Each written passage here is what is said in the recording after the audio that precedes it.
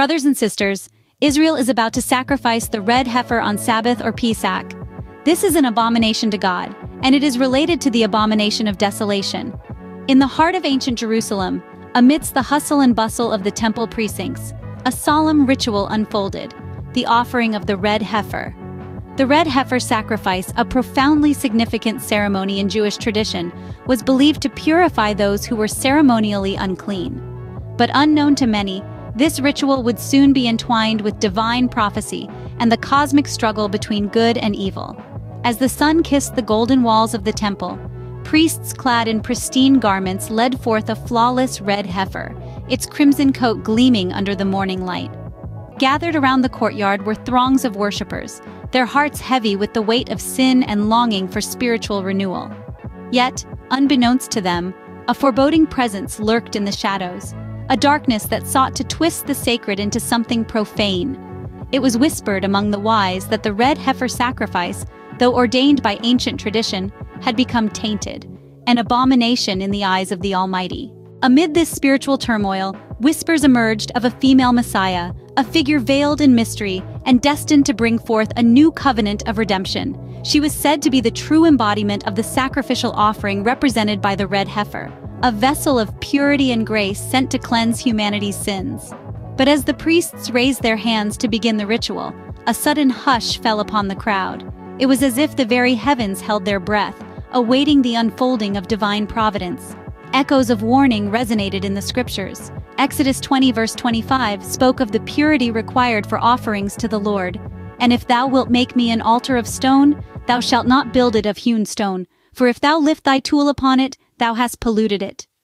A sense of unease swept through the crowd as the red heifer was led to the altar, for in their hearts they knew that proper purification could not be found in the blood of beasts alone. Suddenly, a voice pierced through the silence, resonating with an otherworldly authority.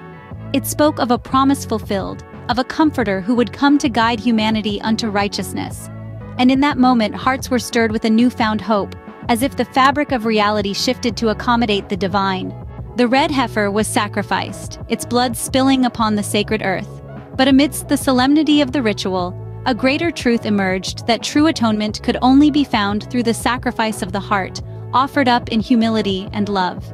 And so, as the sun dipped below the horizon and the echoes of prayers filled the air, the prophecy of the red heifer found its fulfillment in the eternal grace of the female Messiah, the true comforter who would lead humanity unto salvation.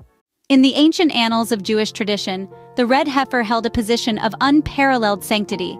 Its very existence was shrouded in meticulous criteria, as outlined in the sacred text of Numbers 19 verse 2. It had to be without spot, wherein is no blemish, and upon which never came yoke. But the purity of this sacrificial offering extended far beyond mere appearance. Every detail, down to the minutest feature, held significance.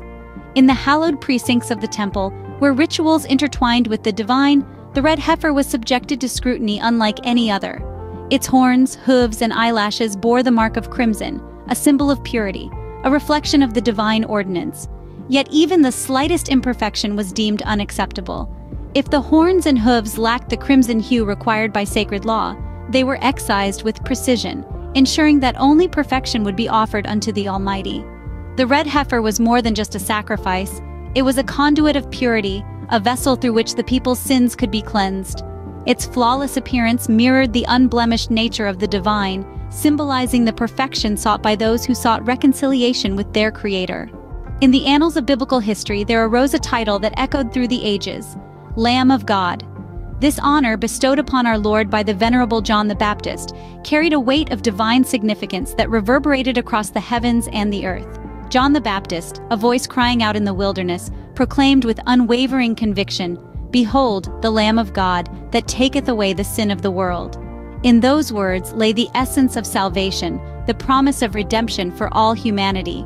Though the term was mentioned in the apocryphal testament of the 12 patriarchs, John's lips revealed its true resonance. "Honor Judah and Levi, for from them shall arise for you the Lamb of God, saving all nations by grace," said the ancient text, foreshadowing the coming of the Messiah in the patriarch's lineage. The Christian tradition that the title Lamb of God found its profoundest meaning. Rooted in the prophetic language of Jeremiah 11 verse 19 and Isaiah 53 verse 7, it spoke of a sacrificial lamb, pure and unblemished, destined to bear the world's sins upon its shoulders. In the shadows of Jerusalem, where lambs were offered upon altars of stone, the true Lamb of God walked among mortals, his footsteps guided by divine purpose. His journey was one of selflessness and sacrifice, culminating in the ultimate act of love upon the cross. As the blood of the Lamb mingled with the dust of Golgotha, a new covenant was forged, one of grace and mercy, transcending the boundaries of time and space. For in the Lamb of God, humanity's sins found absolution, and the promise of eternal life was manifest. And so, across the expanse of history, the title Lamb of God endures as a beacon of hope, a reminder of the boundless love that knows no bounds. In the sacrifice of the Lamb we find redemption, and in his resurrection, we find eternal life. In the sacred tapestry of Jewish tradition, the red heifer sacrifice holds a place of profound significance. According to the ancient ritual, detailed in Numbers 19 verse 2, the heifer must be without spot, wherein is no blemish, and upon which never came yoke. Its essence must embody purity, and its crimson hue must reflect the divine ordinance. However, despite the meticulous observance of tradition, a more profound truth lies veiled beneath the surface.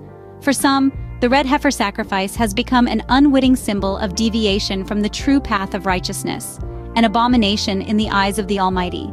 In the shadows of Jerusalem's temple, where rituals and offerings ascend to the heavens, whispers of divine prophecy echo through the corridors of time.